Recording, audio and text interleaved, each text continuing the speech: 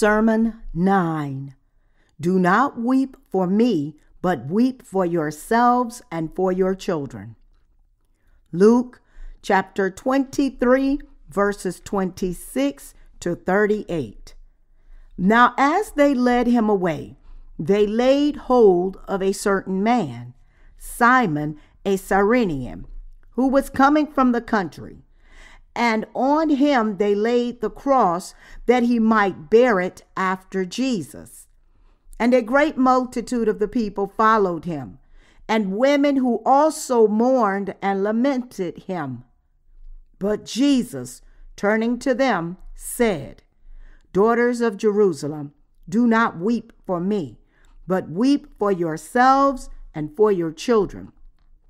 For indeed the days are coming, in which they will say, Blessed are the barren wombs that never bore, and breast which never nursed. Then they will begin to say to the mountains, Fall on us, and to the hills, Cover us.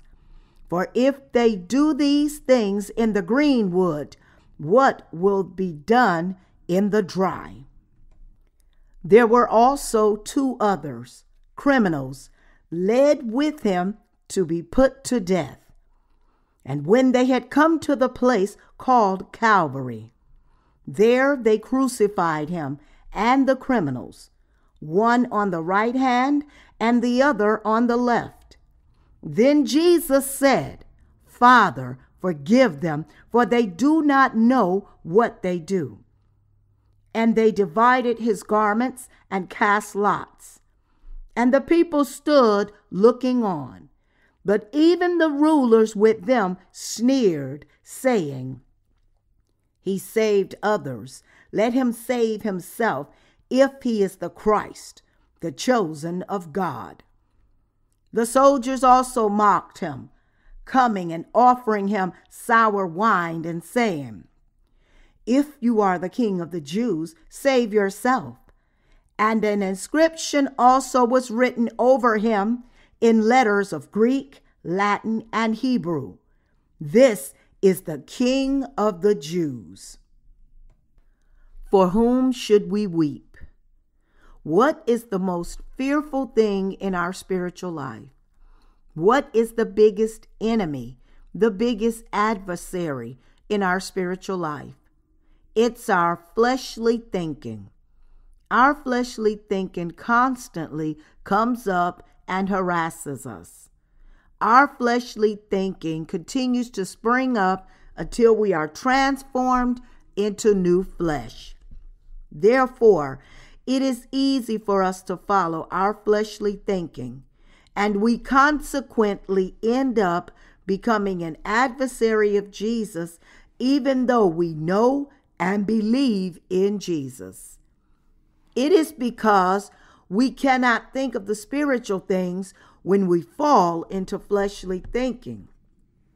If that is the case, we end up turning our backs to Jesus because our faith gradually withers away and eventually dies. We become like Judas Iscariot, who betrayed Jesus at the end, even though he was one of the 12 disciples of Jesus. The Bible says, For those who live according to the flesh set their minds on the things of the flesh, but those who live according to the Spirit, the things of the Spirit.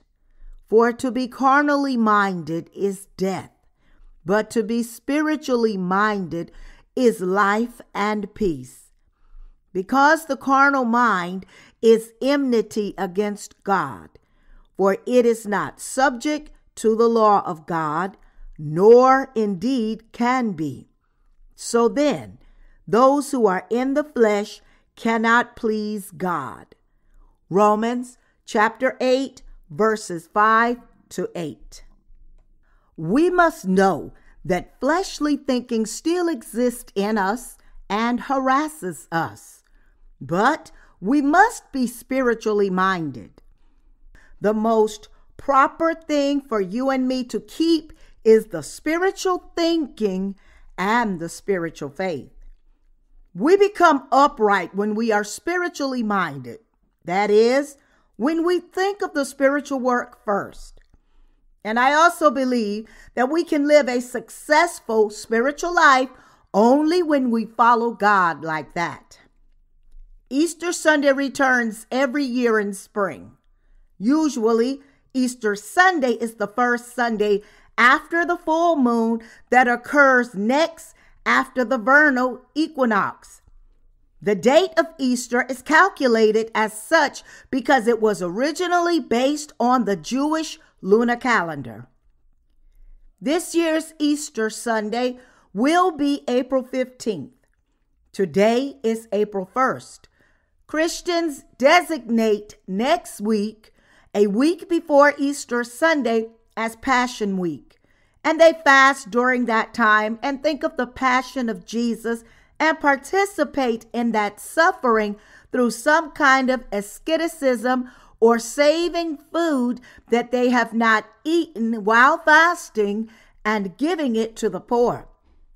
Then they share and eat hard-boiled eggs in the morning of Easter Sunday. They live with new hearts like that. Although such a custom is the religious ritual of the season, many people think of such a season only fleshly and just consider Passion Week as depressing. In the word from today's scripture passage, a Cyrenian man passed by when Jesus was carrying the cross up to the Golgotha hills, and the people made him carry the cross of Jesus and follow him. Many people at the time pounded their chest and mourned in lamentations as they followed Jesus up to the hill. They were weeping because Jesus was being taken to the place of execution, even though he did not deserve to be killed. At that time, our Lord said, "It's fine that you pity me, but cry for yourself and your descendants instead of crying for me." He said, "Daughters of Jerusalem, do not weep for me, but weep for yourselves and for your children." Luke chapter 23, verse 28. At that time, a lot of women in Jerusalem were following after Jesus and trying hard to stop the execution. But the Lord said that they should cry for themselves and for their children instead of weeping for him, as it is recorded in the scriptures here. How was Jesus able to speak like this when he knew that he would die and so many people sympathized with him and pitied him? How could he say such things when they pounded their chest and wept because of the sadness out of sympathy and love for the righteous death of Jesus? That is, the death he was suffering for the sins of the world, for the people. How could Jesus instead say, "Daughters of Jerusalem, do not weep for me, but weep for yourselves and for your children," to the people like that? Many Christians become depressed during Passion Week. They especially refrain from the recreational activities of the world, do not eat fancy food, and do not enjoy the joys of the flesh, and live ascetically, thinking they must remember the meaning of Passion Week. It's because they commonly believe it is right for them to participate in his passion like that. Of course, those things are right too. I am not saying it's wrong for us to consider those things important. However, what did our Lord say to you and me? The Lord said, "Do not weep for me, but weep for yourselves and for your children." Through this word, we can think on whether it is the proper attitude of heart for us believers only to be sad during Passion Week. Jesus says to us now, think about it. How much sin have you committed so far? Wouldn't you, who are such sinners, go to hell in the future? Wouldn't you go to hell due to your fleshly thinking and the sins you commit throughout your life? Wouldn't you be cast into the inferno of hell and suffer terrible pain? Wouldn't you and your descendants also suffer like that? Therefore, shouldn't you instead think about the fact that you would go to hell and that your descendants would be like that and weep and lament for that? Then, why are you crying for me? Do I look pitiful to you because I am being taken to the place of execution? Weep for yourself and for your descendants instead of pitying me and sympathizing with me. I am a pitiful being. I came to this world according to the will of the Father God and took the sins of the world upon myself by receiving the baptism from John the Baptist. Therefore, I am going to do the work of saving you by carrying the sins of the world, dying on the cross, and being resurrected from death. Then, how could you be sad for me and have pity on me? Rather, have pity on yourself. Weep for your descendants. Isn't it clear that you will go to hell after living in this world? Therefore, shouldn't you pound your chest and weep to receive the remission of sins for yourself? It is a wrong thinking to weep for me instead of looking at yourselves. The one that should be pitied is you, not me. This is the word the Lord is speaking to us today. Next week is Passion Week. What should we think of during this Passion Week that commemorates the day Jesus was crucified?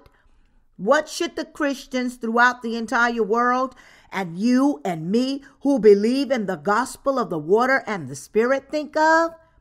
We must think about how often we think and do fleshly things and how often we go against the will of God as we live in this world. Rather than being sad for the fleshly passion and death of the Lord, we must realize that we are people who deserve to go to hell due to sin, and instead be happy and thankful for the fact that our Lord blotted out all our sins by taking all such sins upon himself and dying on the cross. Instead of crying for Jesus and crying in pity of Jesus, we must really realize that Jesus died on the cross and perfected our salvation through his death because he received the baptism to take all our sins upon himself. We must realize this and become the saints who are always thankful. Even if we have always confessed thanks before the presence of God with firm faith until now, we must give even more thanks as we greet this special season. We must confess, you are the Christ, the Son of the living God. You have really blotted out all our sins and become our Savior. You saved us with the water and the Spirit. You received the baptism, shed your blood on the cross, and were resurrected from death to save us perfectly. You are our King, the high priest that blotted out our sins, and the prophet that teaches all the truth to us. We must believe and depend on the Lord like that and give thanks to him for saving us and confess the faith even thousands of times. That is truly profitable to us. Instead of weeping for the Lord, instead of fasting as we think of the passion of the Lord, instead of practicing asceticism, pitying the Lord, we must rather think about the fact that the Lord has saved you and me from sin, and think about the fact that he has become the perfect Savior for you and me who are really wretched, and be thankful with faith like that. We must really become people like that. That is what the Lord wants. Therefore, we shouldn't be sad just because it is the week of passion, and we should instead give even more thanks to the Lord by believing in him. We must make our faith even firmer because the Lord is happy with us when we become the people of stronger faith. If we are not careful, we will fall into fleshly thinking and become depressed because Passion Week is drawing closer, especially since it's raining gloomily outside. Of course, there are times when we think about something other than God's work. I am like that too. However, the thing we must never forget in such thinking is the fact that Jesus Christ saved us from all our sins. Actually, how wretched and inadequate people are you and me. However, our Lord saved us who are like that so perfectly. Let's all think about this fact and reconfirm it in our hearts, ruminate it, and confess our faith before the presence of God. It wouldn't be enough even if we confessed it billions of times. Until we go to the kingdom of the Lord, it wouldn't be enough to just confess, the Lord is Christ, the Son of the living God. We should profess our confession of faith many times every day, hundreds of times every month like this. The Lord has blotted out all my sins perfectly through the gospel of the water and the Spirit. We can do God's work with proper faith and go to the kingdom of God when we do as such. When working for the literature ministry, I have interpreted and preached the scriptures from many different perspectives, but I have never spoken without the gospel of the water and the Spirit. Maybe I have spoken about it just a little when I was preaching a sermon. However, I constantly inserted the true gospel intentionally while I was working on the documents for the literature ministry. I reiterated thousands and millions of times in confirmation. I inserted it constantly in this book and that book. When people read my sermon books on the book of Romans, maybe they could think, I should read this book just from the perspective of the book of Romans. However, I inserted the gospel of the water and the Spirit there too. Therefore, the people who read the book can ruminate on the gospel of the water and the Spirit. They truly become immersed in the gospel. When they become like that, they can have truly proper thinking. They can have proper faith. They can live with faith even more before the presence of God. And they can look at their weak selves and give thanks to God even more. They become people whose faith becomes stronger. You and I cannot but think of fleshly things. I understand this well, too, because I am also like that. Our fleshly thinking harassed us yesterday, and it goes around harassing us today as well. It will probably be happening that way in the future too. For a person who likes fishing, the thoughts of fishing devour the person. And for a person who likes computer games, the thoughts of playing the game devour the person. And all such thoughts can go around harassing us without hindrance. What about you? Doesn't the fleshly thinking run around in you? We, human beings, constantly plot evil things as if a spider spins a web to catch insects. We plot such things even without knowing we are doing it. Is your thinking a spiritual one, or is it a fleshly one? Is it enough for us just to pound on our chest and pity Jesus before the presence of him like the daughters of Jerusalem here? Is that really caring for Jesus? No, it's not. Fleshly thinking is running around inside your heart.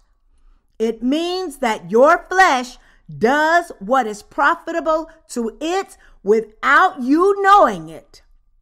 You lie with your carnal mind, go against the Lord with your carnal mind, care only for yourself with your carnal mind, and make others fall into a trap with your carnal mind.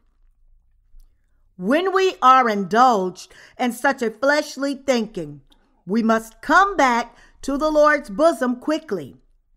We must think of the spiritual things. We must look at our true self even hundreds of times a day. We must look at our true selves that commit so many sins and constantly ruminate the fact that through the gospel of the water and the Spirit, the Lord saved you and me who are like that. We must constantly profess the confession of faith. Our hearts find balance. Our physical body finds balance, and the direction of our faith finds balance when we constantly confess that the Lord has really saved us with the gospel of the water and the Spirit. Even though we have received salvation from sin, the Lord's work is not fulfilled if we just do the Lord's work recklessly. We must first think of God's work. We must profess the confession of faith hundreds and even thousands of times a day. Only then can we lead such a spiritual life that our Lord is pleased with. What did the Lord say? The Lord said, "Daughters of Jerusalem, do not weep for me, but weep for yourselves and for your children." Then, who should be pitied? Should it be Jesus or us? We are the beings that should be pitied. Although we have received salvation by faith, we are prone to make people fall into a trap, and we also fall into the same trap ourselves by falling into fleshly thinking like the way a spider spins a web. It means that the fleshly thinking plots a trap to bring down even the saints themselves and the church. Because you are like that, and because I am like that, we must realize that we are not upright and only depend on the Lord. We must believe that the Lord took all our sins through his baptism and understand why the Lord had to shed his blood on the cross and give thanks for the work of his salvation. We must always give thanks with faith. We can go wrong at any time, and everything becomes wrong when the outcome is wrong. If we go against the gospel, go against the servants of God, go against God's people, and even go against God, even though we say we believe in the Lord, then it would not matter if we believed in God in the past or not. Such things do not matter at all. Therefore, we must always look at ourselves and weep for ourselves, and always profess our faith before the presence of God. That is the only way to be faithful in our life of faith. The Lord said, "For indeed the days are coming in which they will say, 'Blessed are the barren wombs that never bore, and breast which never nursed.' Then they will begin to say to the mountains, 'Fall on us,' and to the hills, 'Cover us.'" It means that it will be like that when the last days come. The Lord said, "Blessed are the barren, wombs that never bore, and breast which never nursed." What does this word mean? It is saying that there will be a blessing for the people who are not pregnant, people who do not breastfeed a child at the time of the destruction of the world. That is, the people who are not attached to the things of the world and do not do the work of the world anymore. In the future, God will judge the people who have sinned, the people who go against him. Then, how should we really live? We must look to the Lord and follow him only as we live in this world. The Lord said we must look at ourselves, weep for ourselves, and stand firm with faith. The Lord also says, "For if they do these things in the green wood, what would be done in the dry?" The Lord will definitely come to this world and judge as it says in the word. The people who still place their hope in the world that will be destroyed are really foolish people. They are very foolish people. I become gloomy when I preach such a sermon, and you become gloomy as well, because this world will definitely be destroyed in the future. Therefore, I try to preach more positive sermons as frequently as possible. However, today is an exception because I have already said such a gloomy thing today. The Lord said that there are many people among those pounding their chest and weeping who would receive the judgment of God. That's why the Lord said that we should cry for ourselves and our descendants instead of weeping for him. There was a notorious woman called Mary Magdalene at the time. She met the Lord, received the remission of all her sins, and lived the spiritual life after realizing that Jesus was the Savior.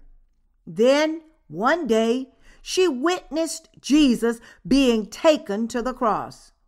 She pounded her chest and wept because she loved Jesus spiritually.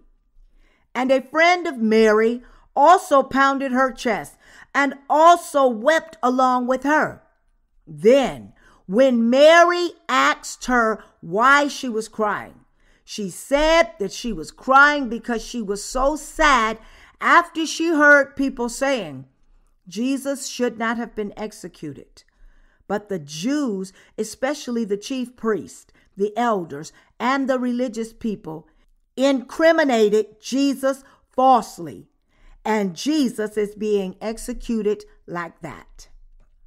Her friend had a wrong thinking. She was not able to think that she would die also, and that she would receive the judgment before the presence of the Lord. The Lord is going to the cross now because the Lord took all the sins of the world at the Jordan River. But among the people who are crying for Jesus, the people who have sins in their hearts would receive a horrible judgment of fire and receive the suffering eternally. But they were crying for Jesus without knowing such things. There definitely is a judgment for every sinner. The Bible says, "And as it is appointed for men to die once, but after this, the judgment." Hebrews chapter 9, verse 27. It is God's prearranged principle that a human dies once after being born to this world, once. Furthermore, there is definitely a judgment after dying like that. However, for the people who confess their faith and follow after the Lord, there is the Lord's reward for them instead of a scary judgment. Let's see the word from the Gospel of Luke, chapter 23, verses 32 to 38. Jesus received the death penalty along with two others who had received the same penalty and went up to the Golgotha hills with them. The other two people were crucified, and Jesus was crucified there. Then Jesus said, "Father, forgive them, for they do not know what they do." And the Roman soldiers divided his garments and cast lots. The rulers sneered at Jesus. "He saved others. Let him save himself if he is the Christ, the chosen of God," and wrote on a board above Jesus' head in letters of Greek, Latin, and Hebrew, "This is the King of the Jews." The Pharisees also sneered at him like that, saying, "He did such things like forgiving and cleansing the sins of the woman caught in adultery while he was alive. Look at him now." They spat on him like that, mocked him, and sneered at him. They sneered at him, saying, "Save yourself if you are the Christ. You said that you are the King of Kings. Then save yourself first. Shouldn't you save yourself if you are the king?" Jesus was the true king. Jesus was the King of the Jews, the King of all the people throughout the entire world who believe in the gospel of the water and the Spirit, and the King of all the creation. He was the true king. He was the true Savior. He was the high priest who has blotted away the sins of human beings. Jesus was the true king, although the people at the time sneered at him. However, the people who wrote the word, the King of the Jews, when they crucified Jesus to mock him who was the king, they sneered at him, "Save yourself if you are the king. How can you say you are the King of the Jews when you cannot even save yourself?" Jesus was crucified not because he was not the King of the Jews. Jesus was crucified because he gave himself up to the cross voluntarily in order to save you, me, and the entire humankind with his body as the king. It means that Jesus, as the king, gave up his life to truly save you and me, as the Savior who blotted away our sins, and as the prophet. Jesus did this because he was the true king who loved his people, not because he was weak.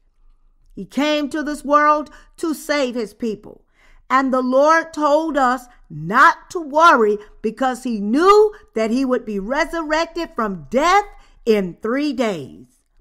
The Lord gave his body before the presence of God the Father and received the baptism and died on the cross to save you and me and all the people throughout the entire world who believe in Jesus. It means that the Lord became our true Savior by giving his body. Do you believe in this? Jesus is Christ indeed. He is truly the Christ. The word Christ implies the king, the high priest, and the prophet. Who is the King of Kings? Who is the one who will judge all the people and the universe? Who is the one who will judge the devil? It is Jesus Christ. Jesus speaks to Christian sinners and many religious people who pity him. Jesus wants them to weep for themselves, not for him.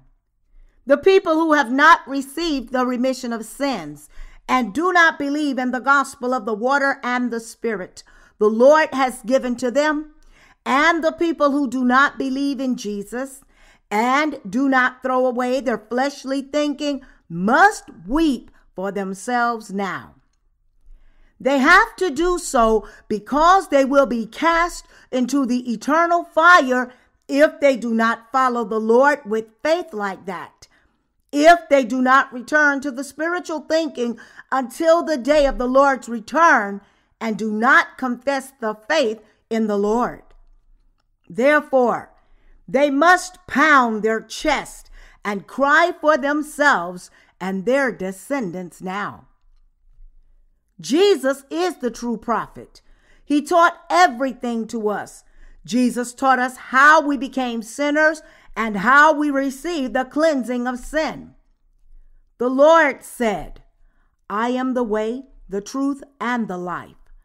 Those who believe in me will never be destroyed, and they will receive the eternal life. No one comes to the Father except through me."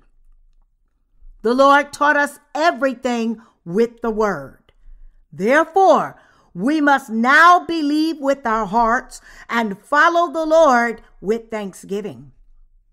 We would just end up in death if we only followed with our fleshly thinking, saying, "It is enough for me now since I have definitely received salvation." We must realize that any human being can become like that and always live with faith. We must profess our faith every day and every moment and follow the Lord. I, as well as you, must do so. I do not want you to become people who die after leading an erroneous life of faith and therefore receive judgment later. I sincerely do not want you to become people who end up in death by following fleshly thinking. People who go against the Lord like that.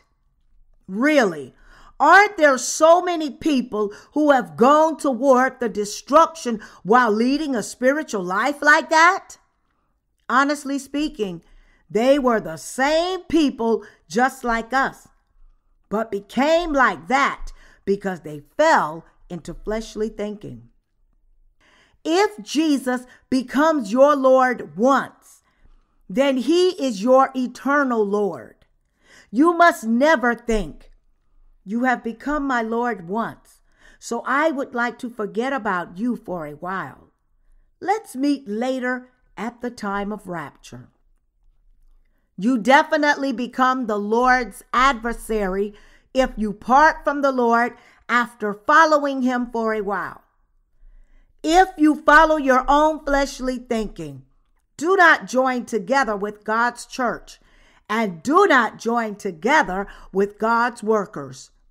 There is only death that awaits you. There is only destruction. Like Judas, it would have been better for such a person not to be born in this world. Satan, the devil, is plotting many things in your hearts now. You know that, right? But that doesn't matter. Think about yourself. When you fall into fleshly thinking anyway, realize how many evil things you are doing and how much evil you are plotting, and repent. Give thanks to the Lord who saved such a person like you and follow after the Lord immediately. You just have to have a desire to follow the Lord with faith continuously and to keep your mind spiritually, although you are lacking. You must become such people. It is arrogant to think, "I have done enough in my spiritual life. I now know what to do, even if you do not tell me constantly. I can do as well as you can." Such arrogance is the way of destruction that leads to death. You and I must meet the Lord after living with faith and professing our faith constantly. We must become the support for saving the people's souls. Have you seen an old tree? The outer part of the tree is alive, even though the inside is all rotten. New buds and leaves sprout out from there. When we go near a pine tree, we can see many little pine trees growing there from the seeds that fell from the pine tree. A long time ago, I bought a little ginkgo tree and planted it, and the ginkgo tree reaped fruits after 3 or 4 years, and so many other ginkgo trees started sprouting forth from that root. So many new trees sprout forth when we just plant one tree properly and take proper care of the area around that tree. We can gain as many as 20 trees from one tree. Then, how many spiritual trees can we attain from each of us? How many people can we save? Would we each just save a few hundred? Would we each save just a few tens of thousands of people? We each can save hundreds of millions of people. Each one of us will save hundreds of millions of people. I am saying that each one of us would save that many people if that one person followed the Lord to the end with faith like that. Are you thinking, who would receive salvation through me when I am like this? That's not true. The Lord works through you and saves many people when you follow the Lord with faith. That is the amazing work of the Lord. The Lord does this, not you and me. I give thanks before the presence of our God, who uses us precisely like this.